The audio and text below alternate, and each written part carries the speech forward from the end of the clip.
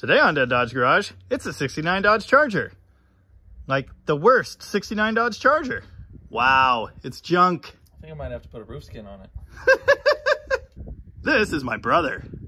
Like me, he's kind of a weirdo. And like me, as you can tell, he has excellent taste in automobiles. That's factory led, isn't it? Yeah, but just that. And the rest is gone. Ugh, have you smelled this one? Oh, that's nasty. I think I'd rather not. We'll just, oh, you know, it doesn't work as well as the one on my car. Oh, there.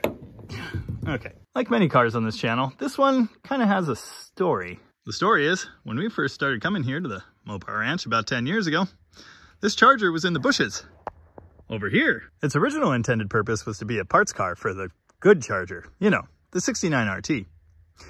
But over the years, every Charger has become a good Charger, and every Charger has become more saving. And when we saw it here in the bushes, we were amazed and maybe a little disgusted.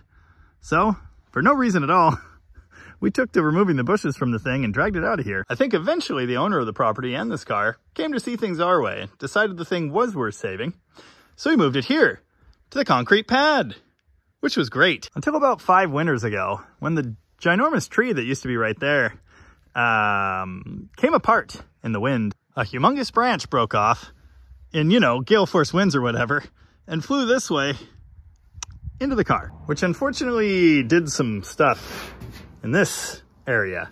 You see, it used to have a windshield and a dashboard. Those were removed with gusto, but it's still a 69 Charger, which means it's still worth saving. Now that's not all of the less than ideal details on this thing. In fact, there are quite a few. For one thing, Mother Nature's been lightening this tail panel for decades. The roof skin and upper quarter panel section are getting a little Swiss cheesy too. Now, this is no fancy pants expensive RT. It's just a 383 4-barrel car. But it's still pretty good. In fact, this is an original 69, pale yellow, white hat special, but with a black top. Figure that one out. There are more than a few things missing in here, but that's a problem that's easily solved.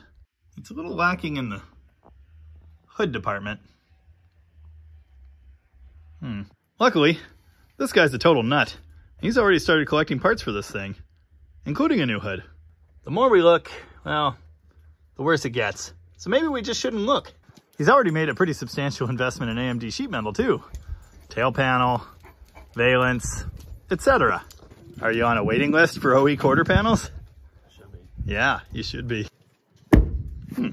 Ooh, cop car wheels. Not much of this looks very good. There's something particularly bad under here that's going to need attention. We don't need to worry about that for now. Have you looked at the floor? No. Should I? Maybe. Is there one? Kinda. My own seat. What are you doing? I'm trying to fold the seat forward. Oh. Too late. Look at that. You know, I think this car might need an interior. Yeah. Hey, that looks nice, but it doesn't come with. Here's a neat piece. That's a driver's side door off a red 68 Charger. As you can see, this car is a humongous project, but someday in the future, it'll be making tire smoke again, I hope. But first, he's kind of got to do the metal on that one. Yeah. Anyway, this guy doesn't own a truck or a car trailer, so you can probably look forward to a rescue video sometime in the future. We'll get this thing out of here and back to, well, not the middle of nowhere, and see what we got. Dude, yeah, mostly rust, I think. That back here, quarters ruined. That just ain't no good. No, it's junk. No. Scrap it. Yeah, I've heard everyone's scrapping their classic Mopars right now, so you should probably do that. Save you a lot of trouble. Hey, you know, the good news is AMD engineers and their kids will definitely be eating for years to come, thanks to this car. Parked since October of 1991. Wow. Yeah, it's still super cool. Ooh, shackles. Those have to stay. I want to take them off. What's wrong with you? Look at that. 4-shift column. That's a nice start. Oh yes, thanks to yours truly, he does also have a replacement dash panel already.